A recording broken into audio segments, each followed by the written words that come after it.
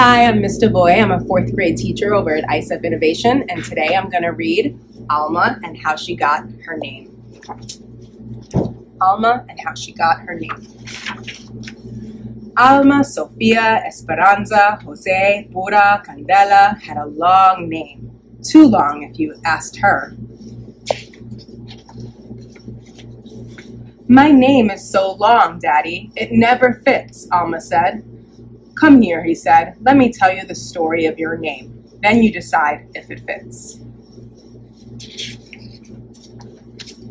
Sofia was your grandmother, he began. She loved books, poetry, jasmine flowers, and of course, me.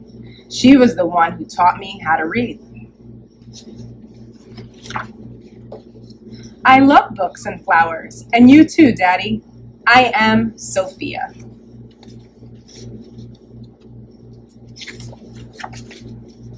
Esperanza was your great-grandmother, he continued.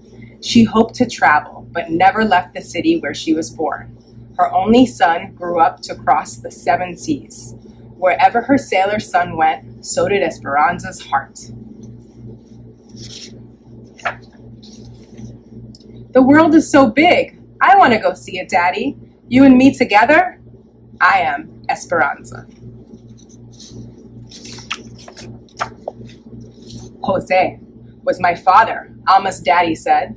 He was an artist with a big family, like many people had back then. Early each morning, he walked to the mountains and the plazas to paint everyday life. Sometimes I went along. Your grandfather taught me to see and love our people.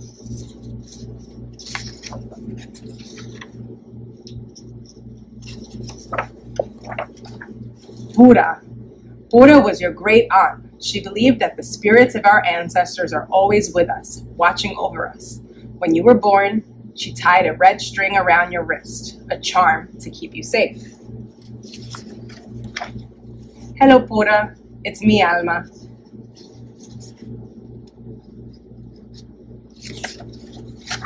Candela was your other grandmother. She always stood up for what was right. I am Candela. I love the story of my name. Now tell me about Alma, Daddy. Where does that come from? I picked the name Alma just for you. You are the first and only Alma. You will make your own story. Alma, Sofia, Esperanza, Jose, Pura, Candela. That's my name, and it fits me just right. I am Alma, and I have a story to tell. And then we have a little note from the author. A note from Juana. She is the person who wrote the story.